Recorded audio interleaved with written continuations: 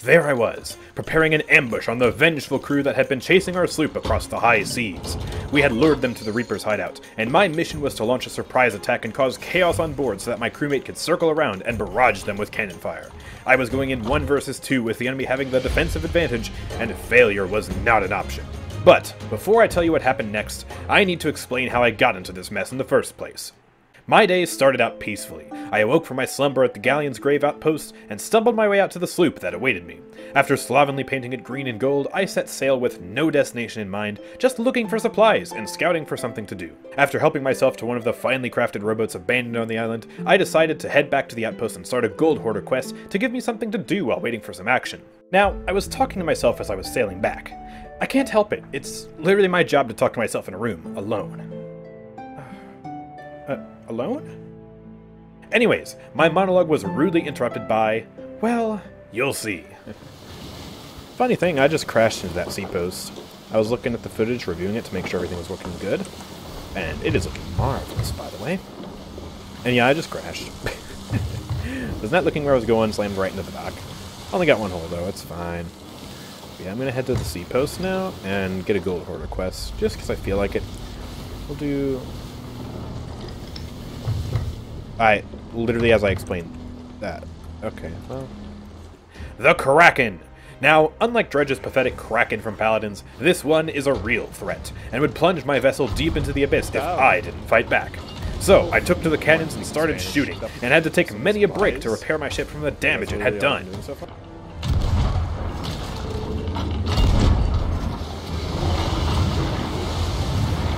Ooh, there's some loot. Hello.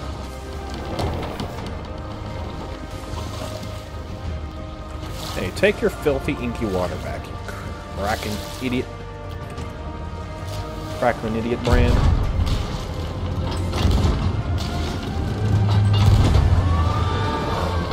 After a long battle with the great beast, I managed to scare it off and take 2 of its tantalizing tentacles down, only to be rewarded with a crappy skull and a crate of rocks. But loot is loot, and so I brought it aboard and went to the outpost to sell and set off on my quest. Now, the particular quest I chose to go after required me to dig up some chests near some daunting volcanoes, posing a high risk to myself and my ship if I wasn't careful. However, the chests would be extremely valuable if I could hand them in, so there was an equally high payout for the risk I had to undertake. However, this also meant that any ship I came across would likely try to sink me and take my loot, or would have valuable loot on board themselves. So, I had to be on guard and look out for any ships on the horizon. I approached the first island and dug up my chests with relative ease. I got back on my ship and set sail, and spotted something lucrative in the distance, a Reaper chest. Reaper chests can be quite valuable, and they're often accompanied by some other treasure since they're found on sunken ships, which is an omen for what might happen to the crew who dares carry the chests on their deck. You see, the Reaper chest also reveals the ship which is carrying it on the map, making whoever carries it a prime target to be hunted. I decided that I would try and claim this chest as my own, but before I could do that, I had to fight off the skeleton sloop that spawned right on top of it, almost like it was a boss that I had to defeat if I wanted to steal the chest. You've got to be kidding me. Right on top of the Reaper chest.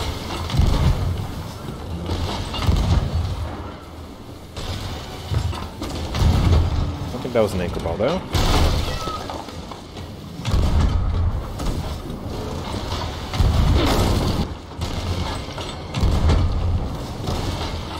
I gotta go on repairs, that doesn't sound very good. Actually, I think I'm fine. Luckily, skeleton sloops are some of the easiest threats to deal with on the high seas, and it fell after a swift broadside from my starboard cannon. I quickly scooped up all the loot from the skeleton sloop and recovered what I could from the sunken ship with the Reaper chest. However, when I got back on my ship, I noticed something in the distance. A galleon was approaching. Galleons are the most fearsome ships on the ocean, with the largest crews and the deadliest broadsides out of any ship. However, they are not unstoppable, and I had a few advantages going for me. First of all, I saw them when they were far away, so I had time to lower my sails and force them to chase me. Second, they are hard to manage, so if I were to outsmart them, I'd stand a chance if I had to fight. Third, they're the slowest ship when traveling against the wind, so if I didn't want to fight them, all I had to do was run against the wind and my sloop would gain some distance on them. All these thoughts were circling through my head as I steered my vessel away from them. Going up against this crew in direct naval combat was incredibly risky, so I needed to attack them with proper timing and positioning, or try and distract them so that they would turn their attention away from me. Now, since they appeared on the horizon right as I had scooped up the Reaper chest, that meant that they were likely just going after the Reaper chest themselves, and didn't realize that I had beat them to it until they got closer. So, a plan formed in my mind. I decided that the Reaper chest wasn't worth losing my ship over, and that I should simply just drop it overboard. Now, dropping it would mean two things. First, they might just see the chest in the water and stop chasing me to pick it up. Second, even if they kept up the chase, they would have a harder time following me since the chest wouldn't be giving me away on the map. So it was a sacrifice that I decided to make, but I might not have needed to. You see, just after I did that, a friend of mine decided to join my crew. He and I had gone on a few journeys before, and he saw that I was out sailing again and was looking for some action. He was a trustworthy crew member who was solid at every aspect of fighting an enemy vessel, and I was glad to have him on board. After telling him what had happened, he decided he would try to board them and anchor them, which was an excellent plan. I would have done it myself earlier if I wasn't the only one piloting my ship. So he blasted away, and I watched as their ship violently jerked to the right in the water, indicating a successful anchor. He came back a few moments later, proudly telling me how he might have made them mad. However, it appears that they finally noticed that the Reaper chest was in the water, and went back for it instead of chasing us further. We had successfully gotten them off our tail. So, we sailed north for the ancient Spire outpost, and on our way there, we noticed that a fellow gold hoarder had parked himself at the Devil's Ridge, just directly to the south. After selling our loot, we set sail through the storm with devious thoughts circling in our heads. We could be horrible people. It would be a real shame if something happened to their loot. If some nefarious pirates came and took it. That would never happen, right? We were going to sink their ship and claim all their loot as our own, then sell it for a pretty penny back at the outpost. We didn't know how good they would be at PvP, but we felt confident enough in our own skills to take them on. Alright. I'm gonna go get on their ship. Oh, the storm. Oh, that's perfect. It just just lit it on fire. Alright.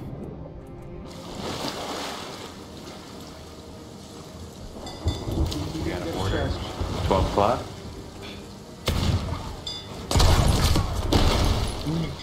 I made an unsuccessful boarding attempt, but still managed to light their ship on fire before climbing back aboard. The chase was on. They led us through the storm before turning back around and greeting us with a hefty number of cannonballs and chain shots.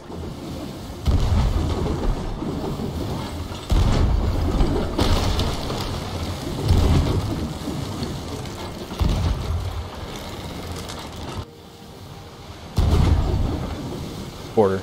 Inbound. Greetings. Hello. Goodbye. Oh, you hit us. Nice job. They were unrelenting in their defense of their boat, but we were unrelenting in our attack. Eventually, both of our ships had their masts down, and it was time for my favorite part, the board.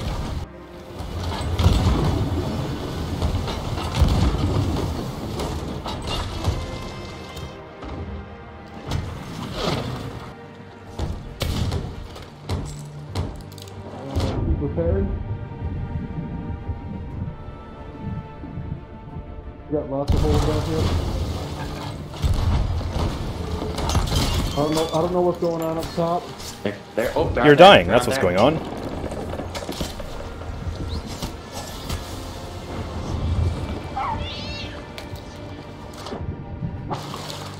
Reviving you? He's Come dead. back up though? No, that's it. We're done. That's it. GG's, guys. Being the respectful pirate I am, I said GG's before proceeding to help my crewmate harpoon all the stolen loot onto our deck. Now, we knew that they were probably going to come back to try and take all the loot back, so we had to be quick.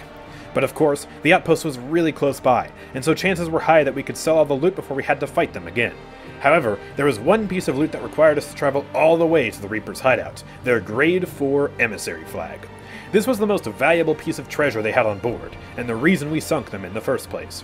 You see, if a ship raises an emissary flag, the level of that flag will increase based on how much treasure they can get their hands on. If they sell treasure with a high-level flag, they'll earn way more money than usual. However, that flag also makes them a target for other players to sink them, because the Reaper will pay thousands of gold pieces for every flag turned in, especially the high-level ones. So, we had one final destination after we sold all the loot at the outpost, but they wouldn't let us get away with it that easily. Oh, hey, guess who's back? Hey, we should probably hurry up. They were on our tails, and tried to board our ship as we were leaving the outpost. I bravely carried on through the fire and flames while my partner in crime tried to board their foolishly parked vessel. However, he was unable to as they quickly raised anchor to give chase to our sloop. Now, we decided that we were going to handle this encounter a bit differently.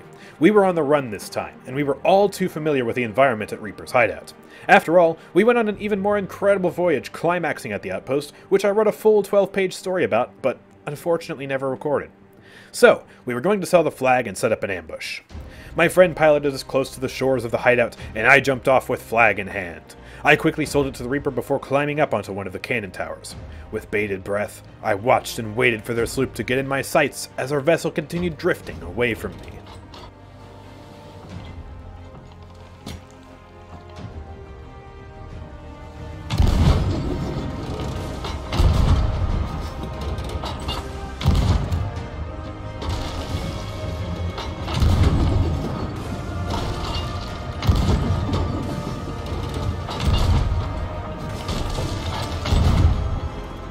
I peppered them with cannon fire before jumping on their boat to prevent them from repairing.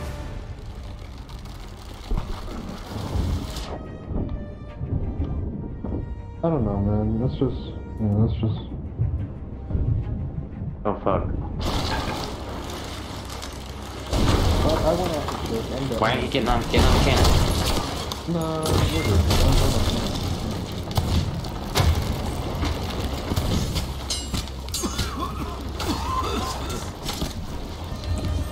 Hello again. Their ship went down fast because they had sent a crewmate over to the island to search for me.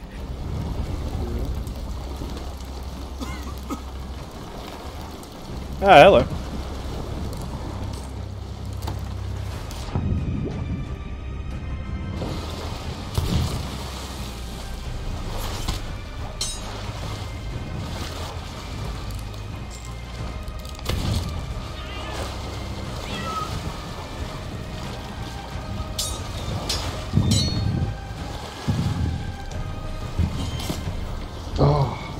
GG's. Being experienced in the art of hand-to-hand combat, I struck him down with ease.